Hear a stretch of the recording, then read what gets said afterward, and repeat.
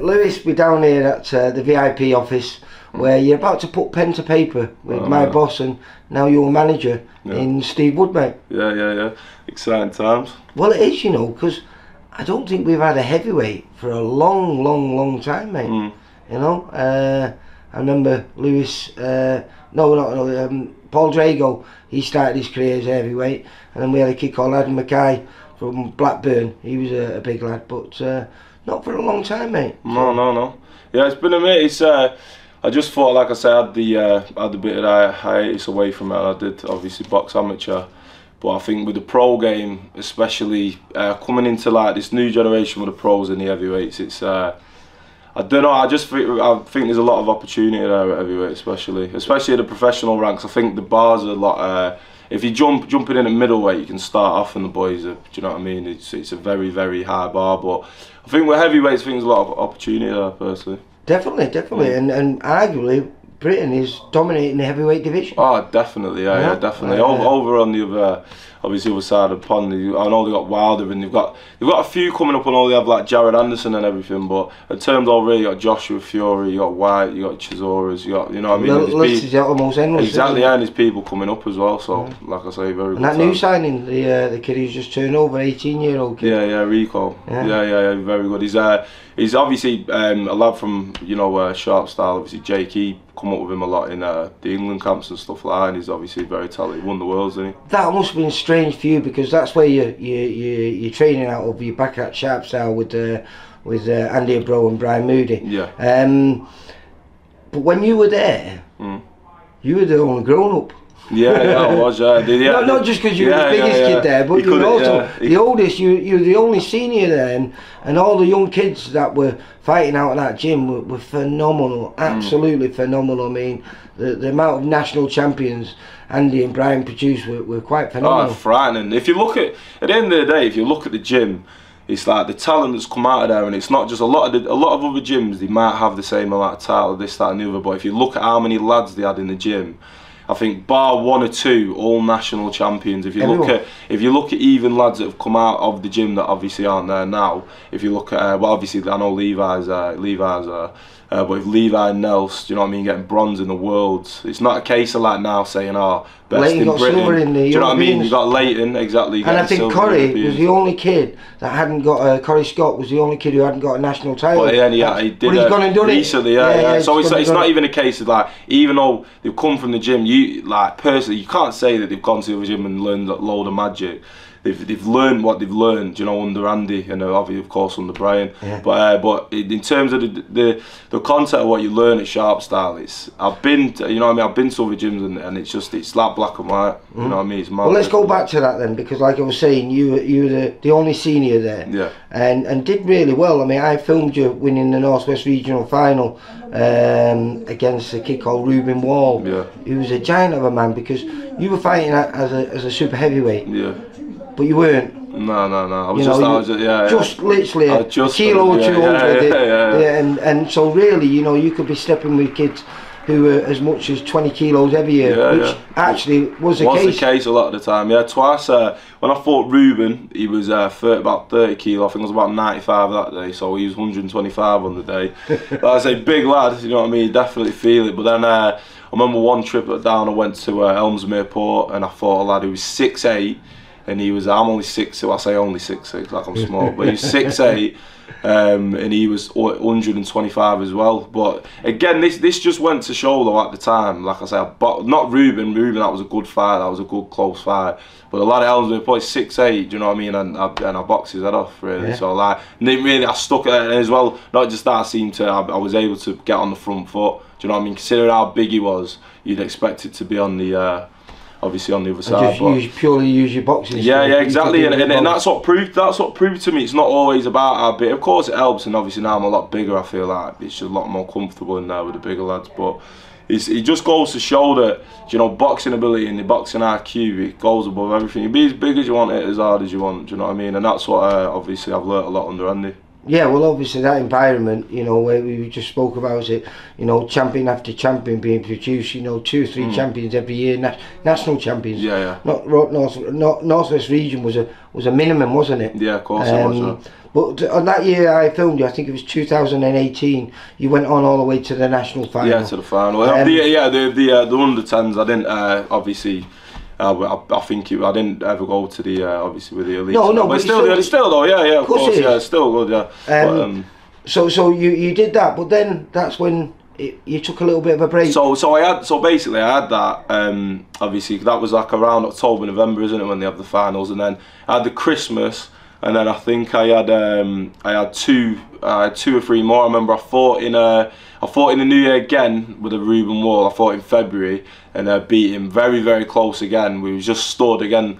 Got there, he was 10 kilo lighter than he was. He had a comb over. Do you know what I mean? Obviously, he come for business, mate. And I was had like 3 weeks of training. I still managed to beat him. He's a small ring and that, so he's a bit more toe to toe than I was usually used to. And then like a few weeks after, I fought up in Wigan against a lad, and I come in, he was only about 92, and I think I underestimated him. He was a bit younger, but he was just short, stocky fighter, which obviously can be a lot of people's now. Yeah. You know what I mean? Short, stocky, built little. Do you know what I mean? Little pit bull sort of. Especially when you've been talking about fighting these giants. Big geezers, and he's down here, and like I say, I'd sooner fight, I think, the bigger lads, if anything, because you can get them and it'd be a bit tricky. But he come in waiting, and he just come, and unfortunately during the fight, stupidly, obviously, which Andy won't let me forget about, I dipped my head in, and I had a bad clash of heads, and as I pulled away, there was the 3 of them there, big mirage of him, like Rocky, do you know what I mean? 3 of him, and then I knew I had a man, and then after the fight come, I lost that only on a split. These 2 fights, only on the split, I still stood and had it. But I knew getting the decision, I knew then something weren't right, ears were ringing and that, so I went upstairs, and then basically I ended up in the hospital. I had like a TBI, do you know what I mean, like the concussion of like the worst, innit, you know what I mean, and then I had muscle damage. So for like a few weeks then I was bug eyed. I looked up and my head stayed still and that, do you know what I mean? It was more comical now I look back on it. But like I say, I had obviously I had a bit of injury, which is part of the sport at the end of the day, it's no excuse. But once you go from the hard life of boxing and you go back to like, I had a summer off, got a little holiday and that, and then I just never really got back into it, but I was always training. There's always a lot of distractions in Blackpool, isn't there? Oh, 100%. Especially when you're a big lad, and you can fight a little bit. Yeah, so everyone wants you out with them, don't they? You know what I mean? Of course, it's just exactly. It's not just once you go away from it and that, and you get like, do you know what I mean? You start getting back to socialising. Like you think, I will get back in, and it never really come. And then I was still training and stuff like that, and still sort of I'd see abs course, and I'd still be training, but. And then it's come to a few years. It obviously come to a few years. Well, I bumped into you. Yeah, the last interview I did with young Jacob Rowe down at Sharpsdale, because you was training and you were getting ready for, was it a kickboxing fight? Yeah, that was in November or December. I think it was in December, but that was exactly it. But I had all that time, and then I went away. I was in Ibiza, but I was training over in Ibiza. I went away to bits of Muay Thai and kickboxing and stuff like that. So I was still always training and still always sparring. Train still 6 times a week, do you know what I mean? It's still pretty... But it was good for you because it's allowed you to develop into the man that you are now, you know. And if you want to compete as a heavyweight, this is something that you needed to do anyway. Oh, 100%, yeah. I was still training and active in that. And it weren't even a case people that jump on the weights to do this. I've always been very interested in actual training and do you know what I mean?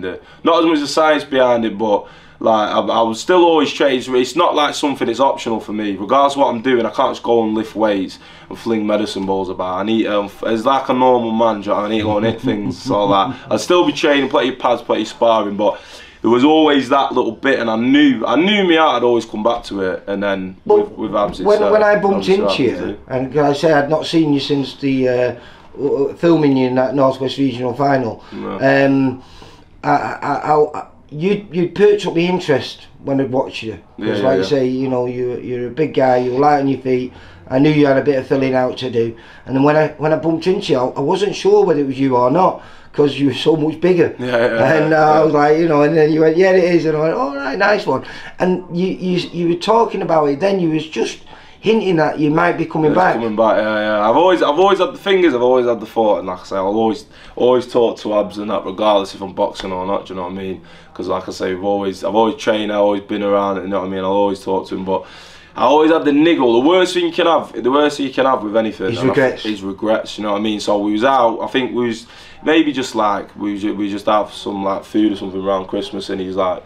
And I said, listen, I love you. I said, I've been thinking about it for ages, but I didn't know if it was like, because I know obviously it's now pro gym. I didn't know if it was doors shut or what was it, or I don't know if it was more like well, just to explain to people, Sharp Style, in the space of what 7 years from it first opening its doors, produced a shed load of champions, and then. Because fighter for fighter, more than any gym. Do Phenomenal. you know what I mean? More than any gym. But because he wanted to concentrate on his son's professional career, and there was a lot of distractions because every weekend he was taking the kids sparring, to shows, fights, going here and there. So he said for his son's sake, he had to concentrate on Jake, and but he's still got a room for just a few more fighters to train pro, and you're fortunate to be one of them. Yeah, very, very fortunate. You've got to admit, I don't know what Andy does, and I've been down there loads of times, but it is magic, isn't it? Honest, like I say, I was still in awe, even now in his trade. Like I said, I've been in the gym, in and out. Obviously, in and out more when I was at 12, 13, 14, when you're doing whatever else. And then I was in there plenty from there. But like even now, I'm in awe of what he teaches, because I can learn something from him, and obviously with Brian, everything, and bear in mind, he did take me to like England camps to spar and stuff like that. When I was straight in, he threw me straight in the deep end, and went on this like, oh, we might spar it, like he throw me straight in the deep end everywhere. Cause obviously it's sink or swim sort of sport, innit? But he'd throw me in and like, in these, like, obviously, not I mean, not to slag anyone off, but like, even like these top England coaches or a coach from the gym, I go in changing rooms and they're like, 1, 2, yeah, step off. 1, 2, yeah, step off. Well, and I'm sat, me and Abs a lot, but I do pads with him, and it's like you know what I mean? It's like I'm in a fight. Or you go and I learn little techniques from other coaches, and I just think like, just from what he's taught me, I think I wouldn't ever do that. Yeah. Do you know what I mean? But I learn stuff from him. And it's real. We're going over situations in the gym. We're not just coming in and going, right, let's work on this jab, let's do that. As much as we do that, and we might drill the jab. There's always method behind his madness. There's always exactly, and he won't just. You go to a lot of gyms as well now, and they've all got a style. They're either hands up, elbows in. One's that here. You got, like I say, you got the other. You got Jake fight a certain way. I might fight a certain way. Levi, and then obviously you've got all the amateur. Really unique. Do you know, Levi Cuban sort of style, like he'll fight a certain way. I might throw a backhand, but like he'll taper everything to the way obviously each individual fighter. It's hard to do that. It was like very, very hard as a coach, because you might. A lot of people generalise the training and generalise the methods behind the training. One style suits all. One style suits. They'll think, oh no, actually, I don't like that you've got your hands down. A lot of gyms don't like, but I think, listen, if it's right, if it's broken, you know what I mean. If it's not broken, don't fix it. Yeah, well, he looks. He takes the positives out of every style, and if he can enhance any of them, or he can take a few of those, what we'd say is a bad habit, you know, whichever way, or he feels he's not working, he'll take that out. Add something else. Even going over like stuff to do with like your mindset going into fighting. A lot of coaches will be like, "Oh, you're feeling nervous? Oh, sorry, you'll be good, you'll do it." But he breaks down the mindset, the fit, everything. He's a true. To be fair, the way I describe Andy, he's a proper student of the game. And a lot of coaches, they're good coaches, but like he's a student. He knows. You know what I mean? You speak to some people, I think like. He's sort of, you know what I mean, he knows what he's talking about. His confidence that comes from his words, it translates into yourself, doesn't it? You know, you feel his confidence, it extrudes itself into you, doesn't it? And suddenly, you don't realise he's said a few words and you go into a fight. Oh, yeah, you feel like, but it's like how he builds you up. It's like, I can't say I'll be the same man today if I went to another boxing gym and done like it with them. It's in terms, you got to think boxing is past the sport, and it's what it does for you as a person as well. So like when I went into the competing, I only went in late about 17, 18, But like whoever, like the man that come out is just like, she's like I say, black and white, mate. It's totally different, totally different person. But he's just like you put in it. Andy and Steve are in the other room. We're going to go in there in a minute. You're going to put pen to paper. Yeah. Is there any idea of when you're thinking of you're going to be getting out? The debut, we're going to head for May. The Winter Gardens in Blackpool, because I want obviously the home debut, home fighters, to get us on there. Do you know what I mean? And that's it. And as well, it gives me that time, because we're only in January now. They did have a date in March, but I don't want to rush anything. I can build myself up properly, get the proper sparring.